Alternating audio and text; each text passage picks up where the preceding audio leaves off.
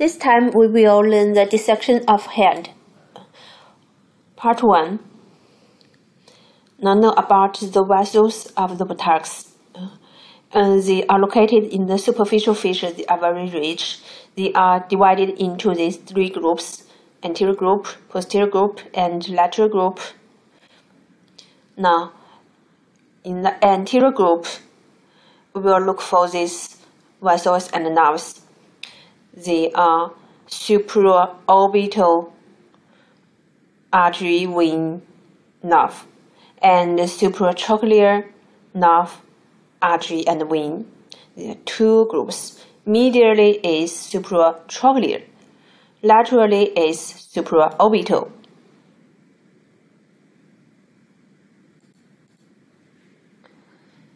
This side, lateral group, is divided into two parts, in front of ear and behind the ear.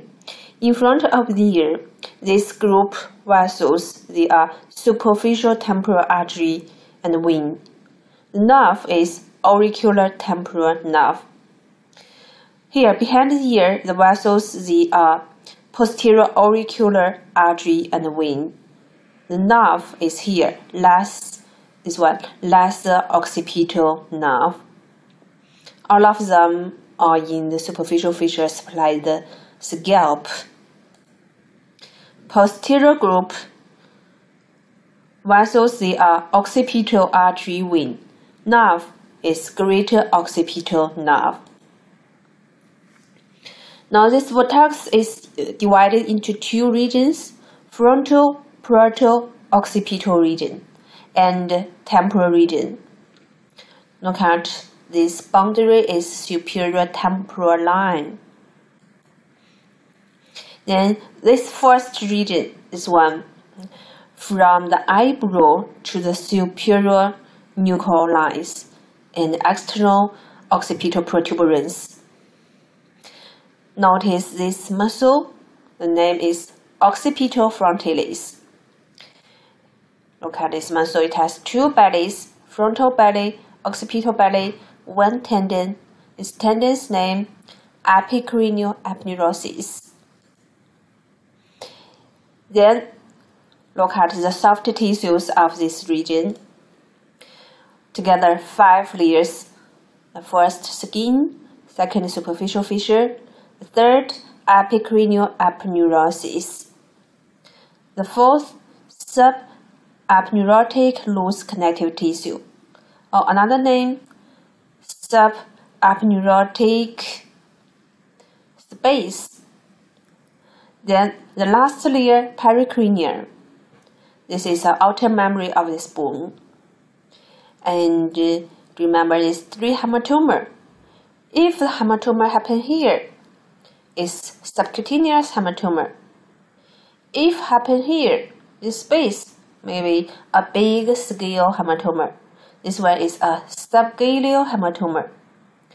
If happen under the pericranium, here is subperiosteal hematoma. Okay, it's 5 layers. Then next, we will view the video, dissection video. During the watching, you should grasp these points. First, notice how to use this surgical instrument. And next, about the method of peeling skin. Then how to separate the vessels and the nerves. And know about these vessels, nerves of buttocks. Then next is the most important is to notice the characters of these 5 layers of the frontal, parietal, occipital region.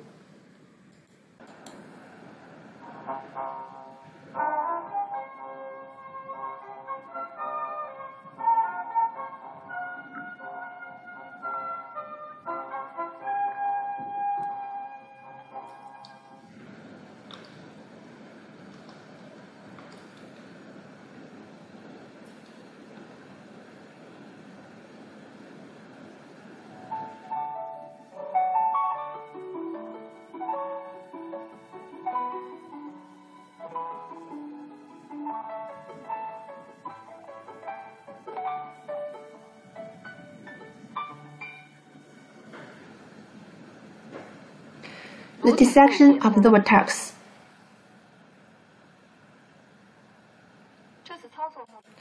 This dissection is to expose the tissue above the orbit and above the zygomatic arch.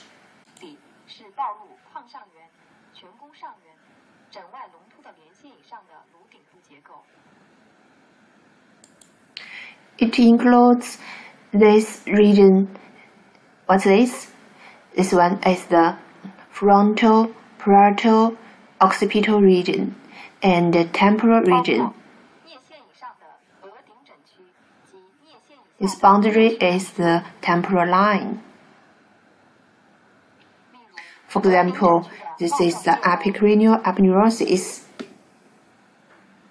This one is the temporalis, this muscle. And some vessels, for example, the supraorbital artery and nerve.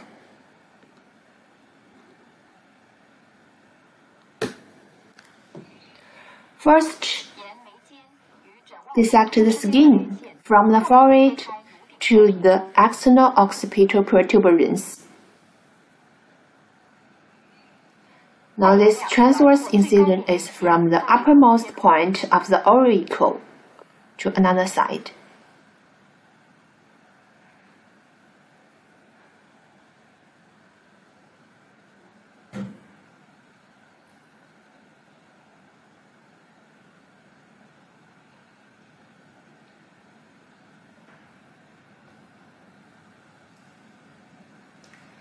The skin of the vertex is very thick and dense. It connects with the superficial fissure by some dense connective tissue.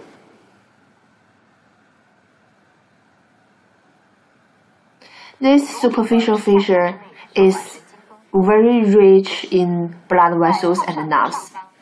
Here, to expose the supraorbital artery, vein, and nerve. Remember these names.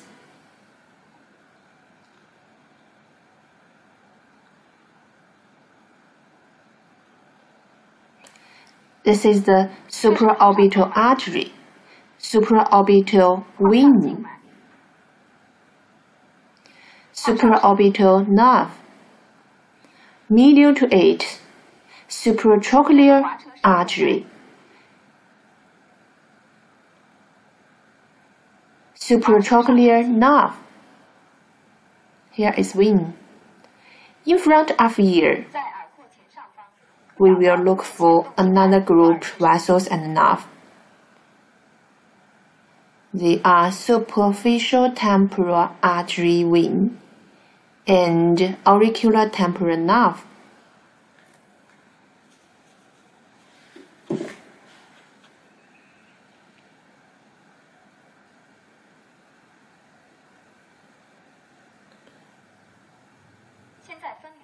They are located in the superficial fissure. Look at this is nerve. Auricular temporal nerve. Auricular temporal nerve is a branch from the mandibular nerve, from the trigeminal nerve.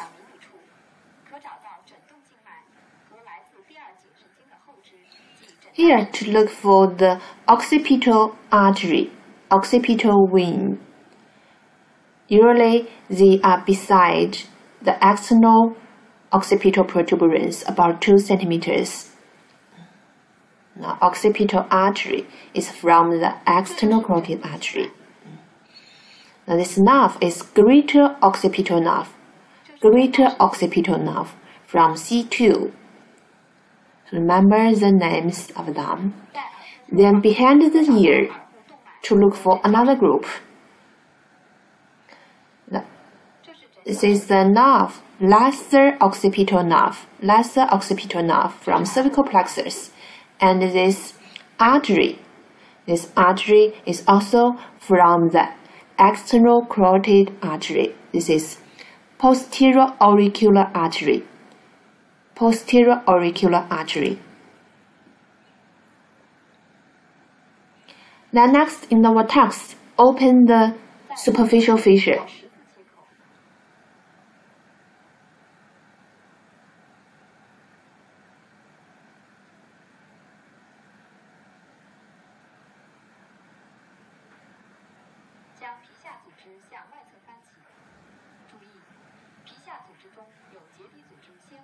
Superficial fissure. Here, this superficial fissure is tightly connected with the third layer. The third layer. Okay, here. This is superficial fissure. This is the skin. Here, this one is an aponeurosis. Epicranial aponeurosis. Epicranial aponeurosis. These three layers, skin, superficial fissure, epicranial aponeurosis, they are tightly connected together. So, they are called scalp. They are called scalp together. So, scalp means three layers. 1, 2, 3.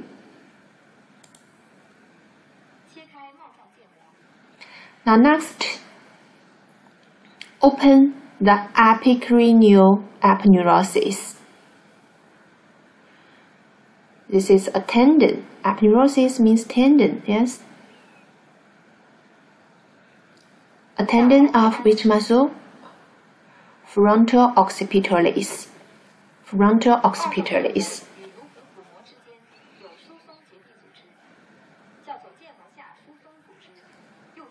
Okay, notice this aponeurosis. And what's this? This is pericranium. Pericranium. Between these two layers, look at these white color structures. They are loose connective tissue. Very loose. Now here, we also call it subaponeurotic loose connective tissue or subaponeurotic space. It means this aponeurosis is very loose connected with the pericranium.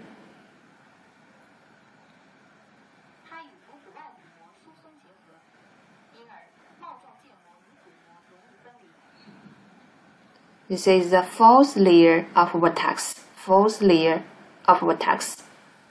So look at the blade enter this space, just the subaponeurotic space.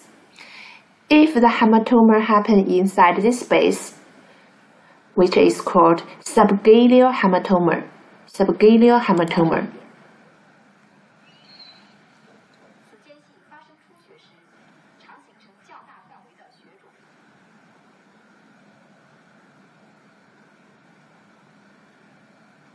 Very loose.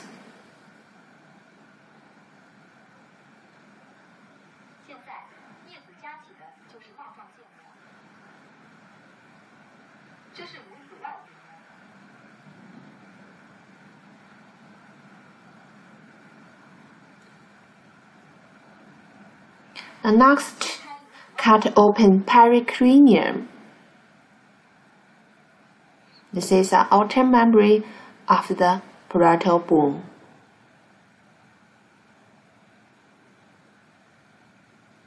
It's very thin, but it's dense.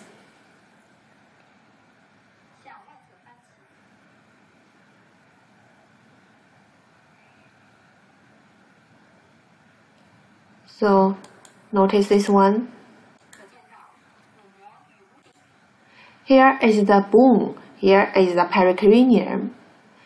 We can see this pericranium is also loose connected with the bone. If the hematoma happen here, happen inside this space, we call it subperiosteal hematoma.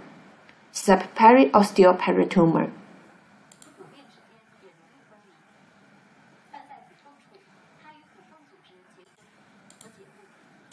But notice here is a suture.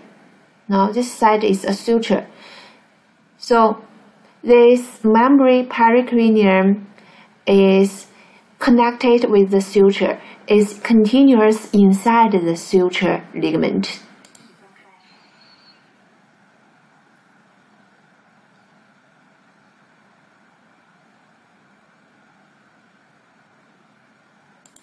Now this side is the sagittal suture. Sagittal suture. So this membrane is not continuous to another side. It's continuous inside the suture.